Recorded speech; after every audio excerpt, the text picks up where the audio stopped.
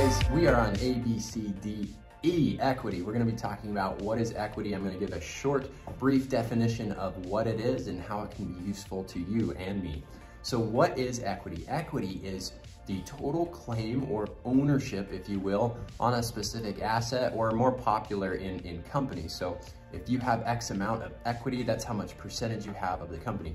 So if the company were to say, let's say if they were to liquidate all of the material, all of the assets, everything in the business name, and you pay off the liabilities, all of the debt, anything left over would be considered the equity. So let's say you had a $100,000 business, you had $90,000 in liabilities or expenses, and you had $10,000 left over, assuming that that was net income generated. And if you were to retain that, that's kind of a mouthful, but if you were to retain that money and keep that in the company to grow, that would be considered your equity. Now, I know that's a really simple explanation of it, but for me, I like it when you deal in simple numbers, and I'm sure you guys would appreciate that as well. But equity is really helpful for determining, hey, who gets incentive? It's incentive to grow the company.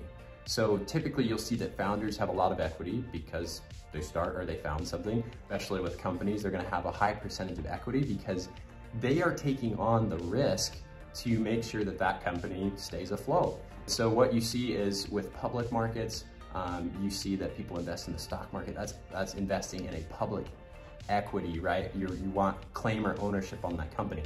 So what's really important with equity is you want to make sure that the company doesn't have, or that it's not overvalued, or that there's not too much debt on the books.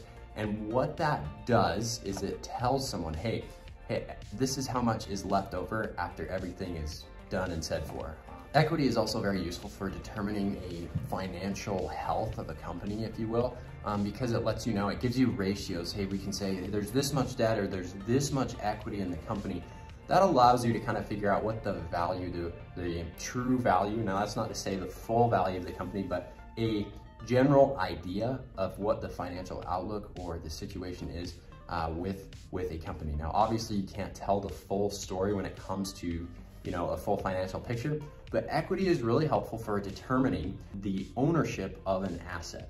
So here's another really great example. We're gonna shift away from companies and we'll move over into real estate. Real estate is a great picture to kind of illustrate what that looks like. So let's say that you buy a house for $100,000, you have to put 20% down and 80% will be covered by the loan of the bank. And so what that looks like is you have 20% equity starting the purchase of that asset. So if you were to sell that house, you have 100%, right? 100% of the value, 80% subtracted. That's gonna go straight back to the bank because that's what you owe them. And the whatever's left over is the 20%. So this is why a lot of people enjoy investing in real estate, because over time, you see appreciation, you see rental income, you see changes in markets. And so what happens is when you purchase something for X amount, it goes up in value. That actually increases your equity over time. And so what that looks like, let's say we move from, you purchase it from $100,000 and it moves to $150,000. Okay, you still owe that 80, but what happens is you just gain $50,000 in equity. So it's actually really helpful, and you can use that equity against your debt and pay off your debt. So it's a very effective way for building wealth. In fact, I would say equity is probably one of the strongest ways that you can actually grow your wealth.